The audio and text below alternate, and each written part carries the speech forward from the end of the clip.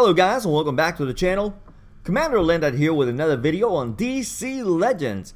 And today I'm bringing you the spotlight on Cheetah. This one is well overdue. We're going to take a look at this character right now. So let's get the basics out of the way. First of all, she is a mystic character. And she deals great damage, but she is very squishy, as we're going to see as we get into his stats. But before that, let's go ahead and take a short look at her bio. Relic Hunter Barbara Minerva paid a high price when an ancient dagger transformed her into the fearsome, half-human Cheetah. Her affiliations are the Injustice League, her powers, savage animal powers granted by the Cheetah spirit.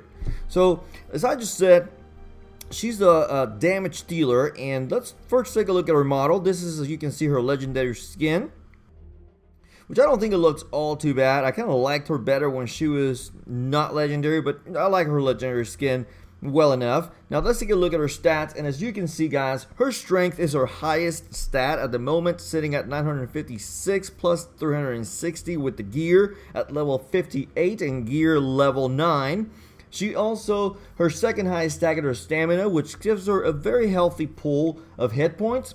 But her agility is low, which is why I said that she was squishy. When we look at her agility, is 893 plus 240 at level gear 9, which is kind of low. But again, she is not meant to take hits. She is not a tank. So, without further ado, let's go ahead and get into her abilities. And first of all, we have Swift Slash. And this ability does light damage and applies 4 bleeds to a target at max level. Now, this attack has the tag of light damage, air quotes, but I've seen it do over 6k damage unbuffed. So that is even without strength up at all. So this is nothing to just scoff at, if you know what I mean. Now, the legendary upgrade for this ability grants her a plus 20% damage and 100% hit chance. Now this increases the damage done by this ability and takes it out of the light damage category in my opinion. Plus the 100% hit chance is a nice bonus to have.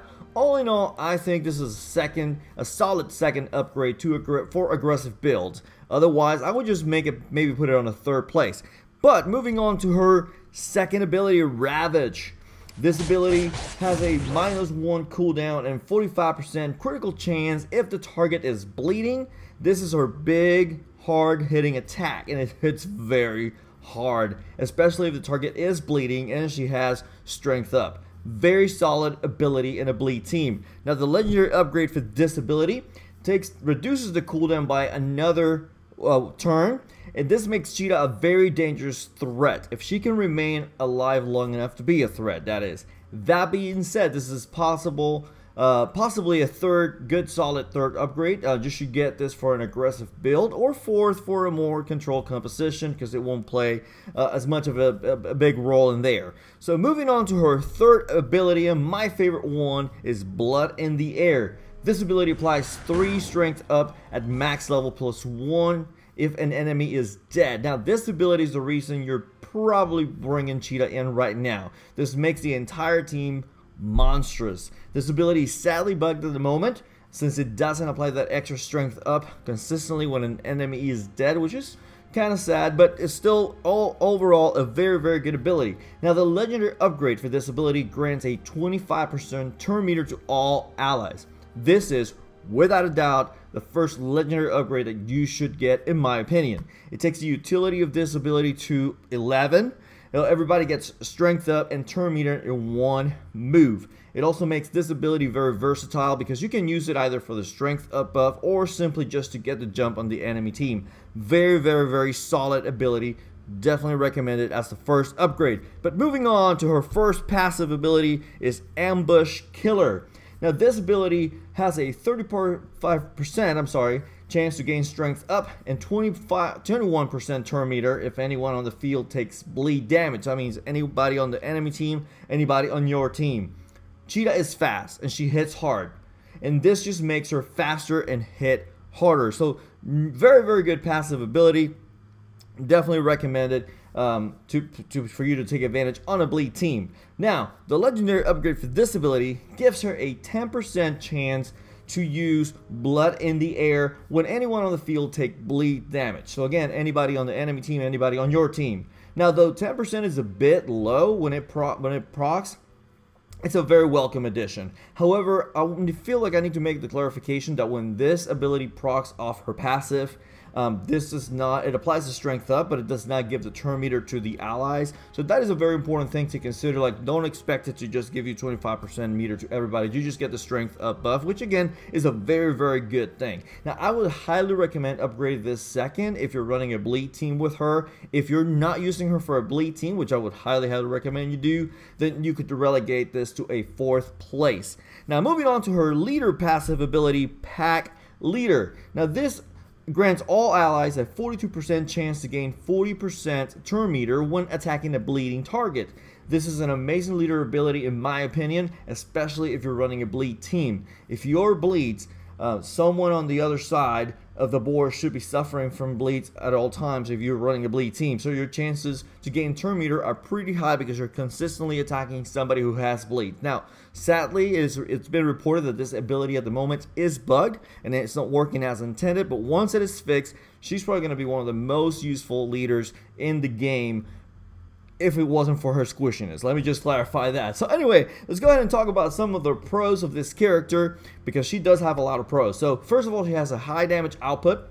Like I said, she hits very hard. Even on her basic attack, which has a light damage tag, she still hits very hard. AoE, strength up, and turn meter in one move gives her a great utility even outside of bleed teams. Useful even outside of bleed teams, like I just said, so kind of accentuating that again. Awesome leader ability, which makes the team faster, which is very, very good. Again, sadly bugged at the moment, but hopefully WB will get to fixing it pretty soon. She's pretty fast and a threat if not dealt with, and she's easy to farm. She's available in 7 nodes in the game, but she's also available in store packs, which I do not recommend you get those because it's random and also sort of expensive, but she's easily farmable because she's available in 7 nodes. So you should be able to get her to legendary within about 30 days. And I'm talking about legendary rank 1, of course. The other legendary ranks will take you a little bit longer. But anyway, let's go ahead and get into the cons, because she does have a few cons to her. Like I said before, she's really squishy. She cannot take a hit, especially from hard-hitting physical characters. They will take her down, if not in 1 hit, for sure in 2 hits. Which is very, very sad because she's such a great character. She's easily shut down by stun and debuffers. If she gets stunned that first turn, she's probably going to be dead by the 2nd turn, so she's not even going to make it there. Debuffers also hurt her in the sense that they take away those stacks of strength up that she gives. And with the current fast physical characters meta we have going on right now in PvP, Cheetah she's not seeing much use. I've seen her in some teams, and I used to use her myself. But now I've switched to more of an energy-oriented team with Batman World's Greatest Detective in it, because Cheetah, again, she just stays on the board enough to use Blood in the Air, which is quite the advantage, I'm not going to lie, but then she pretty much dies right after that. Alright, so let's go ahead and get into some of the synergies that she has. She actually has quite a few, so we're just going to touch up on like 4. First of all, Chemo. Now these two go together like bread and butter.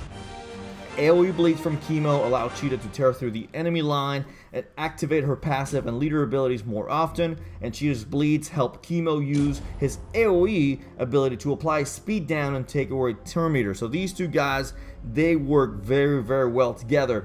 Next we have support suit Lex Luthor. Now he makes Cheetah even faster, plus if he's the leader of the team, she will benefit from his leader ability and the heal that he provides anytime somebody buffs.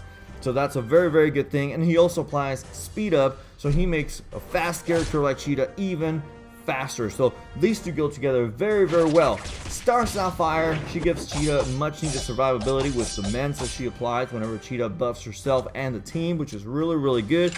And Star Sapphire applies strength down, which should slow down the damage from those physical characters that are trying to hurt your Cheetah. Next up, we have Robin. Now Robin is a bleeder, and he helps Cheetah become more deadly as the fight goes on. These two would go together well together for longer fights. They also benefit each other under each other's leadership. If you want turn meter, then let Cheetah lead. And if you want to hide Cheetah, let Robin lead. Options, options, options with these two. So that's good. They're interchangeable leaders, and they also help each other with bleeds. So very, very good. Now, counters for Cheetah. Now, if I ended this section with something like pretty much every physical character It would be a true statement, but you guys would think that I was being lazy and probably get mad at me, and I don't wanna try and be lazy. Let's go ahead and mention a few. First of all, we have Cape Crusader Batman. He can one hit Cheetah on the face with his kick, and that kitty will purr no more. He definitely is a big threat to her. Huntress, who is seeing a lot of use in PvP these days. For being the avatar of the hunt, Cheetah is pretty vulnerable to the Huntress, all puns intended here, and she will snipe her out of the board in a hurry. Then we have Arcus. Now, though Cheetah has affinity advantage over him, he hits so hard that he can one-shot her almost every single time, and I'm telling you from experience, when I bring my Arcus, which I normally use them because he's one of the ones on my main team, I see a Cheetah, I automatically use Issue, Challenge, and sometimes we don't even need to get to that second hit, she will be dead.